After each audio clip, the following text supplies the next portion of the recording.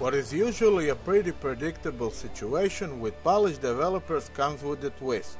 What was once imagined as a single-player mode for an official release for Gwent, an online card game, was saved for later and made into a standalone game. One would now expect to see a card game with a story mode tacked onto it, but what we got was quite the contrary. Your Majesty! Bandits! There! At the tree line! The Count's footmen, unaccustomed to escorting their queen, sought to shield her with their bodies and assumed a tight formation to do so. They were promptly knocked aside as Meve charged headlong at the bandits, brandishing her blade and bellowing a ferocious cry. Attack! Charge! The story is heavily focused in every aspect of the game, and even the card part of the game will get you off guard regardless of your Gwent experience. There are two kinds of battles, a puzzle match and a standard battle. There are tons of puzzles in the game, most of them are unique and require much trial and error to get through. We must trust each other!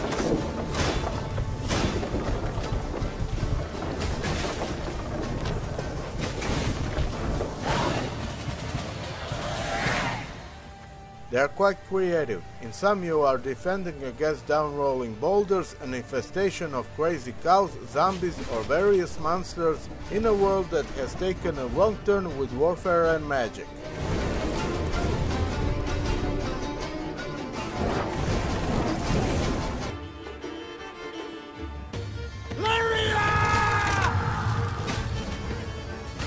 Each puzzle has a unique set of rules, so whenever you think you figured it all out by solving one, another one will get you off guard.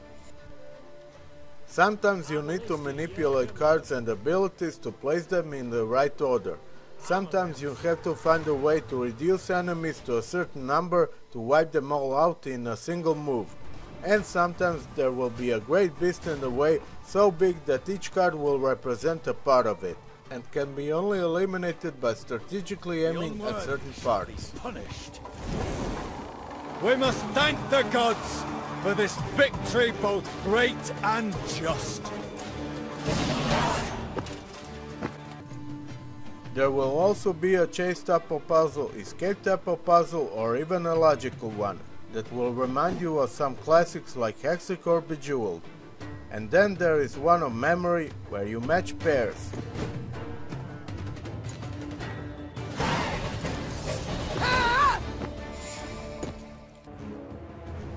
When it comes to standard battle, do not fool yourself.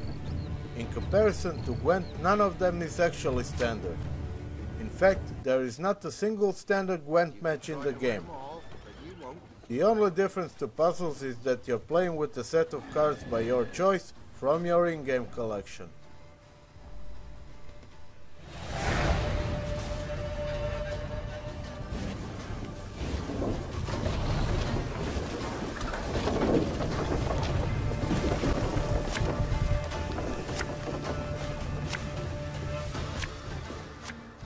Each of them is a different challenge, and on harder difficulties you'll have to change your deck to match the given challenge. They vary on occasion. Sometimes you're breaking through the enemy defenses, sometimes you're capturing the runaways, sometimes you're fending off hordes of monsters or attacking enemies, and sometimes you're ambushed and fight through the enemy traps. And then some more. Oh.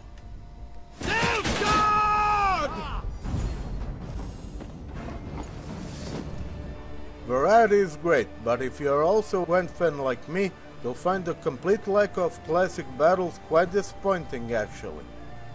As a spin-off title, Thronebreaker works great, and is prime example on how to do such a game. Nevertheless, I cannot shake the feeling that the balance left more to be desired.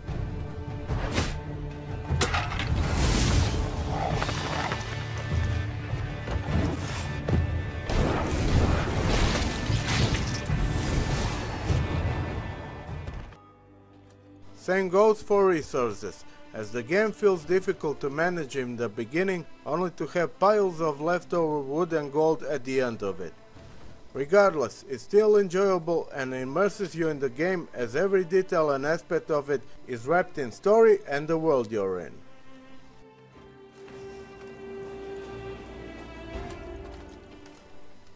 As you're traveling on a map in an old school RPG style, there are details and challenges everywhere. Even where you're not fighting, you come across situations that force you to make a choice.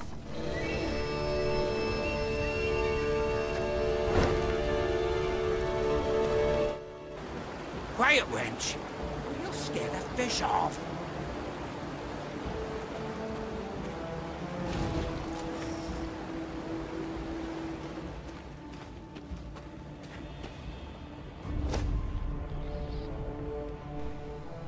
If you want to make a bridge to get across, you have to send troops to make it happen, and some of them may die. Some villagers and citizens are asking for your help, but doing so will cost you resources.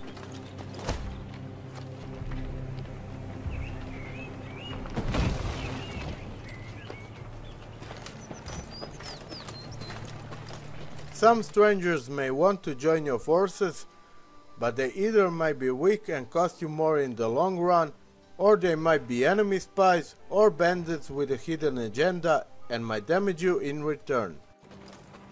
One evening, soldiers brought before Meve the elf she had saved from a lynching. It seemed he had been the fiend who had poisoned the water barrels from which several soldiers had drunk, then suffered and died. Yes, I did it. And I regret it not one bit. Seethed the elf. Nilfgaardian, Temerian, some brute from Lyria, you Dwan are all alike. I detest you. All of you, your filth for what you wrought with my brethren. I'm proud. I am that even a few of your kind perished at my hand. Hail Enshay! Meve pursed her lips into a thin white line. Reynard knew the expression. It did not bode well. Even if you pray at the chapel to boost the troops' morale, there will be some major characters with different beliefs that will not appreciate it.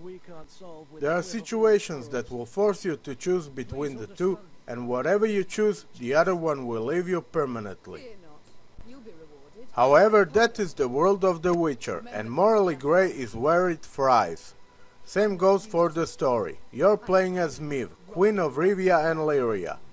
During your rule, the Nilfgaardian Empire threatens with war, but there are also other concerns that will push your authority and rule to the limits. First bandits, now this.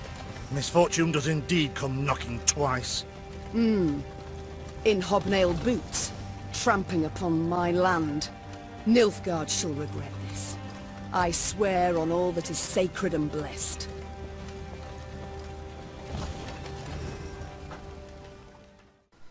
From the very start, the story is full of meaningful dialogues, hidden threats, conflicts on every corner, dilemmas, treachery, and plot twists. Smile on his face. He allowed himself this insolence, believing the immunity accorded diplomats would shield him from any form of royal ire. His Excellency speaks true. We Nordlings are barbarians, without exception. Answered the Queen. Though her voice was calm, most of those listening shuddered inside. We neither hold nor honor the standards of the civilized world. Among them, the immunity of envoys. At the... The envoy's escort crumbled beneath the onslaught of Meve's Lyrians, who grabbed the emissary and brought him before their queen. Robes torn and head blooded, he no longer exuded imperial pride. Your Grace, what would you have us do with this pompous arse? It's one of the best written stories in games, period. Easily the strongest aspect of the game. The characters are believable, detailed and intelligent. Monsters less so, but that's by design.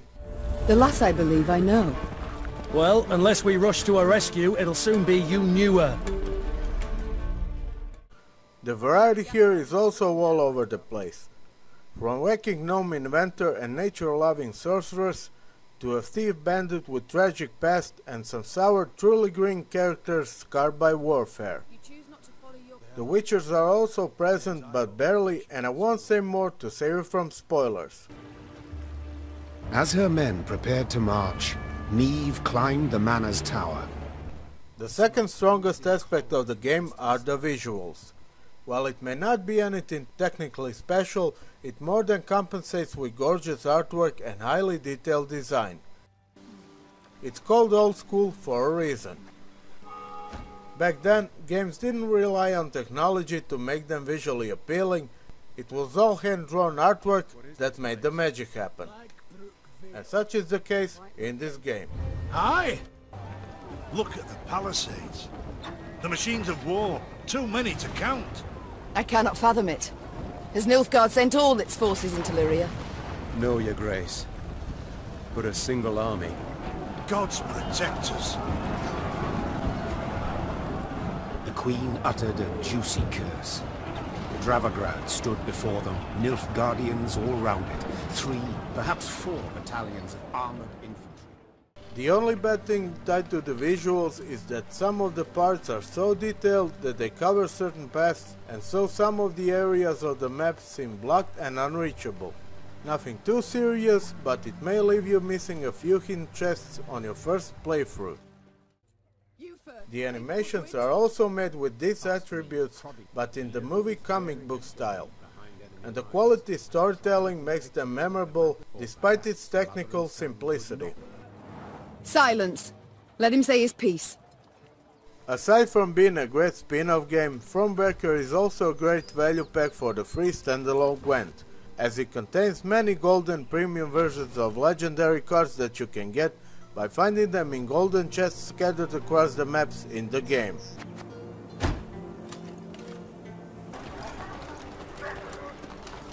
A contract on a monster. Interesting. Well? Well? A worm, just as I said. Now who's addled in the head, eh? In conclusion, Thronebreaker is the perfect choice for the Witcher fans, those who like card games, and fantasy or Slavic mythology enthusiasts in general. Look to the high road. The earth furrowed by wheels, hooves. The Blackclads went at Rosberg with all their strength. An ominous sign. To be clear, it's not a big game, but nor is its price.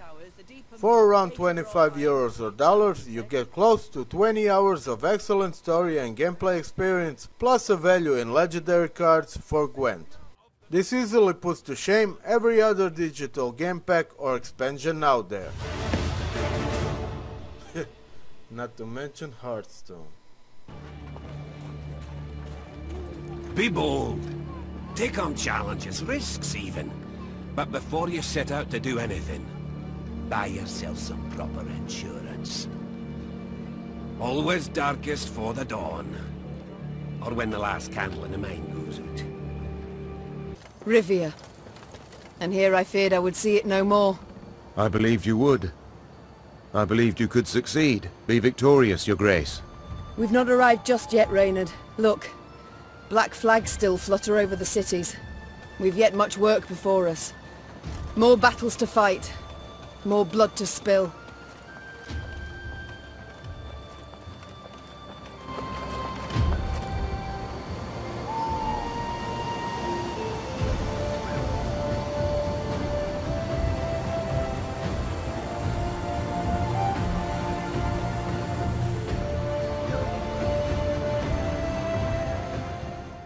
Thank you for watching. Until next time, keep it up to the core.